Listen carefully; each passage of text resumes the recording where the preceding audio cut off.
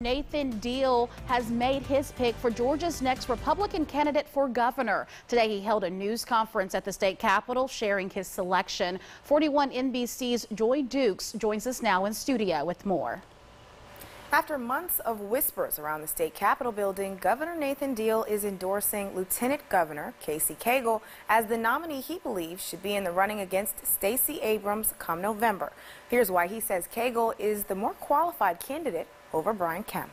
Challenge for the next governor of this state is to not go backwards, but to go forward. Georgia's 82nd governor has spoken. My concern is let's not undo or transform in a negative fashion the good reforms that have been put in place. Governor Nathan Deal announced Monday his choice for Georgia's next Republican gubernatorial nominee.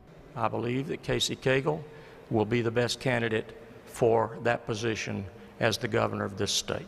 Cagle, who worked alongside Deal as lieutenant governor for 8 years, says he was humbled by the endorsement. He has been a governor who has led this state with great passion, with great vision, to have his trust, to know that I am a person who is going to carry on this legacy, that is going to continue to see Georgia as the #1 state to do business in. The support of a previous governor may be a leg up, but the endorsement he needs in order to win is from voters.